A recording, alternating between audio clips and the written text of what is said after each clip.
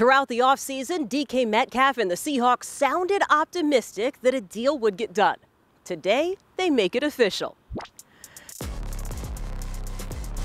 Hello, 12s. I'm Jen Mueller with your Seahawks Daily. And DK Metcalf knew he wanted to stay in Seattle.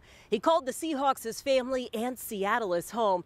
But yet the wide receiver seemed a little bit surprised by the emotions that came up after he signed his contract extension.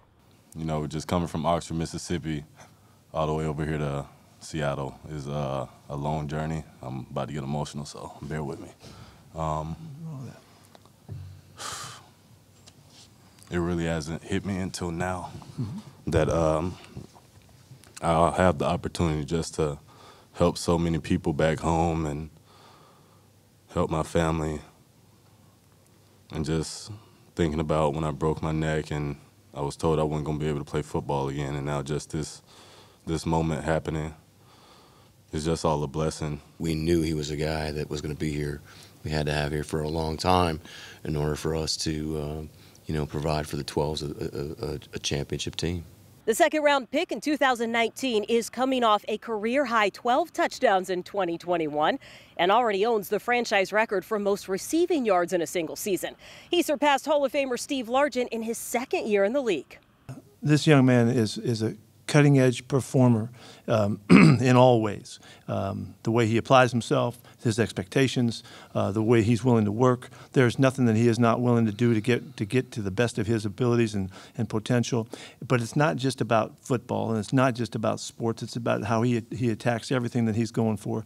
This is a cutting-edge performer in a time that he is an international star on the rise, and because he's just he's so attuned for doing all that it takes to be that kind of a performer. And I'm so thrilled that you're with us and we're doing it, and we're going to get to do it together.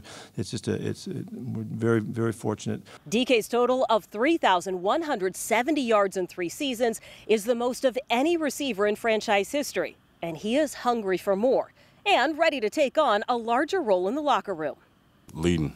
I think that's one aspect that I get to step into now. I know we already have great leaders like Tyler and Quandre and Gino and, Al Woods.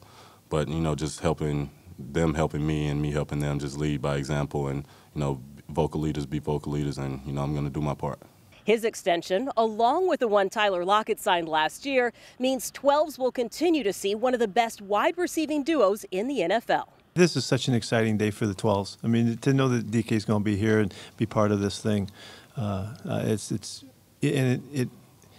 we feel it throughout the organization, in the locker room, everybody, we know. And the guys when we just kind of made a little announcement today, the guys cheering for him and in this room, and everybody cares, and it makes a big difference. And the momentum that you feel from a leader like this, coming back to your club and knowing that he's excited about it and he's thrilled to be here and all that kind of stuff, man, it just adds to all of the energy of the group. So it is really important. Just thank everybody, because it took a village just for me to get here today, and just a big thank you to everybody that helped me get to this point in my life, and I'm still not done, and that chip hasn't gone anywhere. DK spent the first couple of days of training camp on the sidelines, a vantage point he did not enjoy at all. That all changes Saturday when the team is back on the field and DK is back with his teammates.